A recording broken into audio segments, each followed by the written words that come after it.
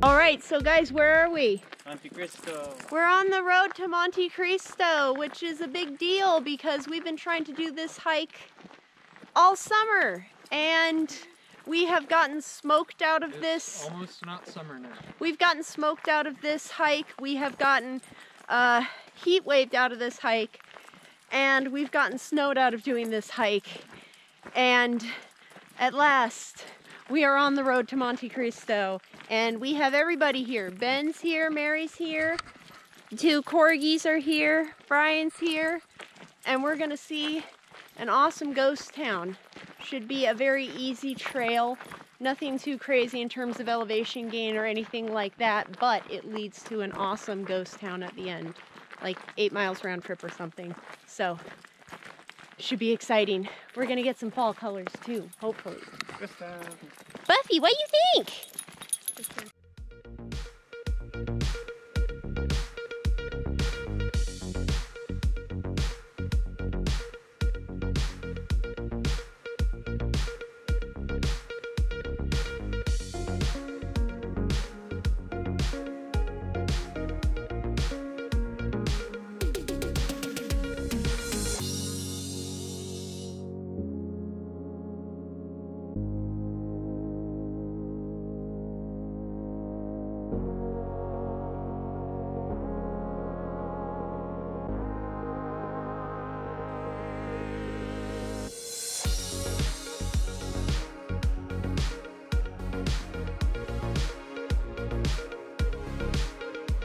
So we're passing the turnoff that you would take to go up to Gothic Basin, where we were last week. But to go to MoNte Cristo, you just keep going down this road here, which has been so far a very, very nice hike and trail so far. Although it has started to rain, we thought we lucked out on the weather. It still isn't too bad. We're seeing some sun, but I think we're getting like some Take a picture of the sign, Bunny. breaks in the clouds coming up here. This is the old bridge for Weeden Creek. I guess you can enter at your own risk to get up the trail to Gothic Basin to cut like the first, I don't know how much. Don't cut trails.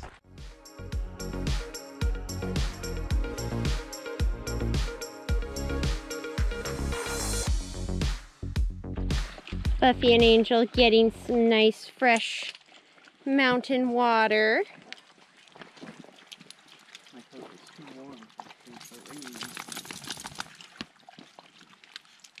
What do you think, Buffy?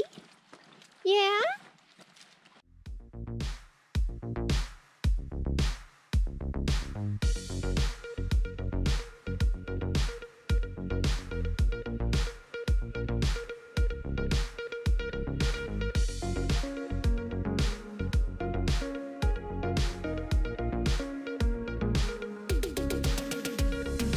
So we've reached the river crossing, and since the river is so low, we don't have to cross the log that a lot of people would have to walk across to get across this bed, because as you can see, the river is almost non-existent here.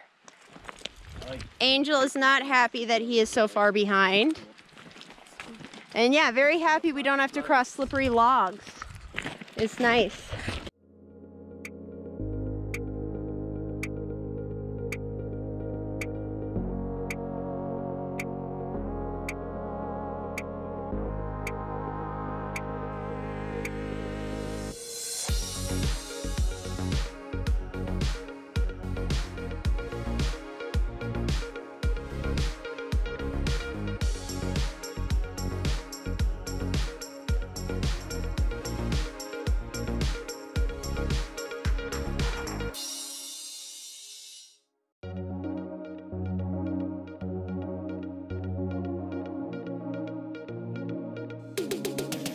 This is what the trail is looking like right now. It's gotten considerably rockier after that very nice, gentle stretch of forest. There's no elevation gain, but these rocks are pretty big. not super fun to walk on. Angel's plodding along. It's a lot easier when you have 4 feet, isn't it, Buffy? Yep, corgis are doing good. And the rain has let up once again. We've been in on and off rain. And fortunately for us, we've basically had this trail to ourselves. So once we pass the turnoff for Gothic Basin, where I think most people were going, we haven't seen anyone else, which has been amazing. We've reached the sign for Whedon House. Don't see it though. I'm gonna read the info here. Yeah. So there's a sign, and then we have the info for, seems like most of the house is gone. Don't see it anywhere. But it does mean that we are getting closer to the proper ghost town, so we will continue on.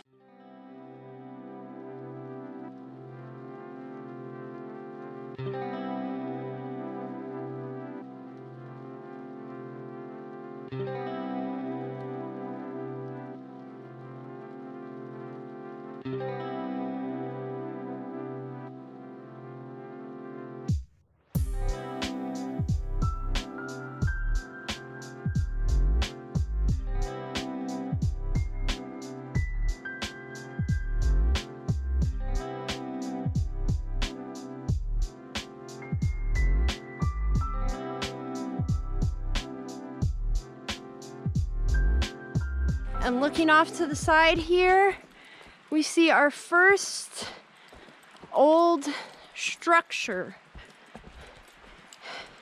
Don't know what it is though. Let's find out. Oh yeah, there's some older artifacts here. And a lot of just... So you can see how structurally stable some of these houses are. We got some older artifacts and clearly some newer stuff. This is the old stove. There's some stuff out here, Bonnie. Yeah. Down there. There's the artifacts.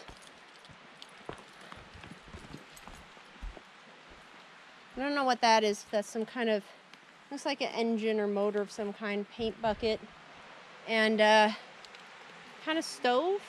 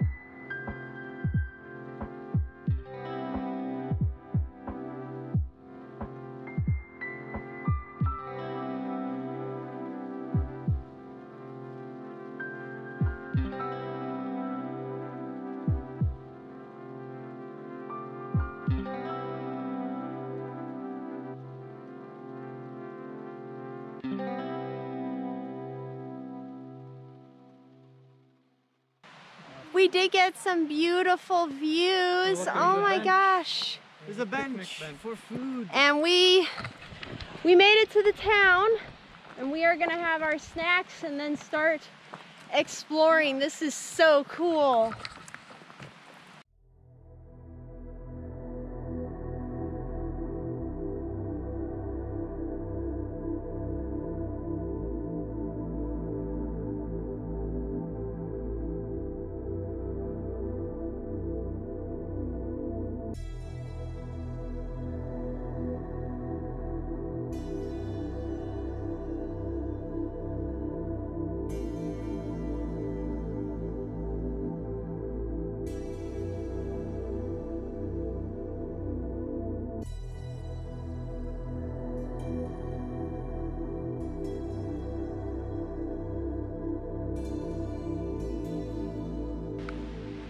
And we got a really nice dry picnic table, which is really nice after hiking 4 miles to have a picnic table to sit and eat your lunch on. And we've got 2 very, very muddy corgis who are not happy that Mommy keeps going away.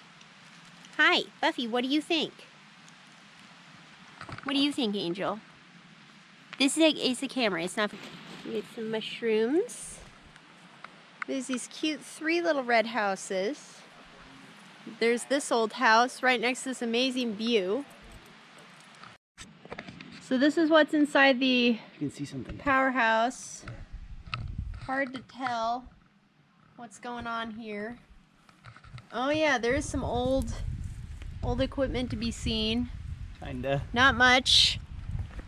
All in this teeny tiny hole in the side of the old powerhouse. Do it! Keep going. Are we supposed to be doing this? Yeah, it's a turntable. It works. And the turntable still works, but barely.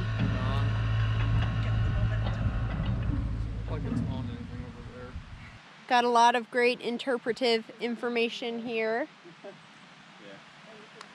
This is an old railway mining town, and they mined gold and silver primarily, but also some copper. But yeah, this is primarily a gold mine. And they had to discontinue because it was actually too expensive to keep mining the area. So this is the old lodge site, I guess. Old stove and sink and concrete and nothing else.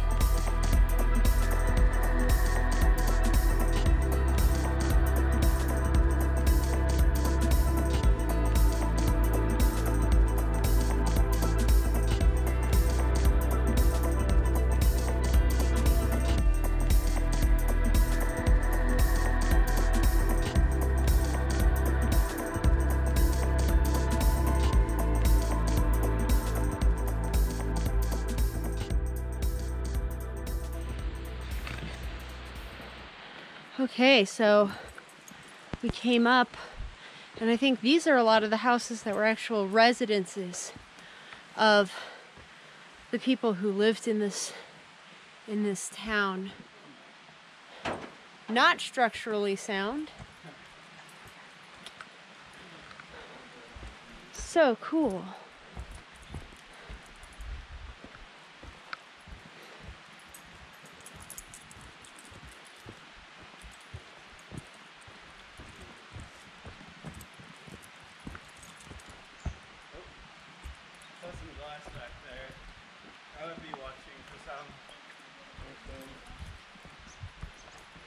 Another house. Kind of peek inside. Oh, creepy. Old mattress, old fireplace, old couch, packet of ramen noodles, as they had back in the olden days. We've got some old shacks and outhouses.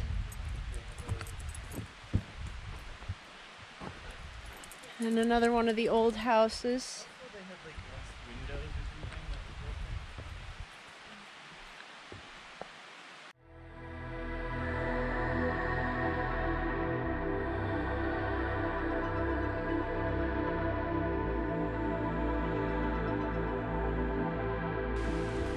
A lot of old house sites, many of which seem to have been destroyed.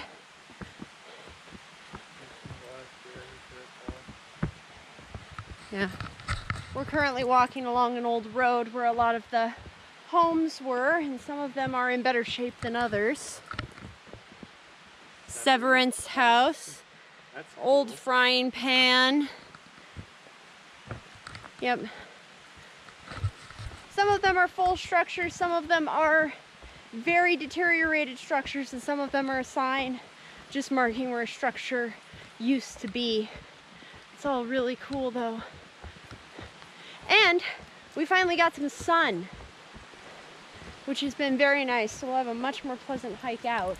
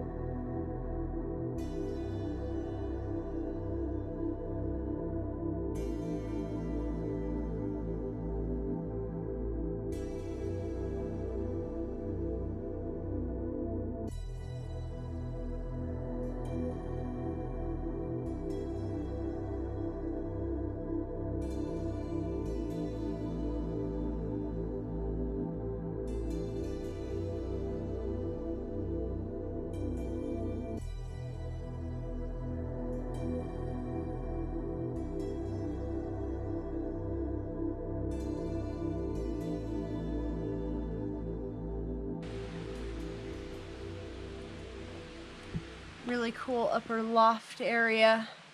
Oh. A lot of old furniture.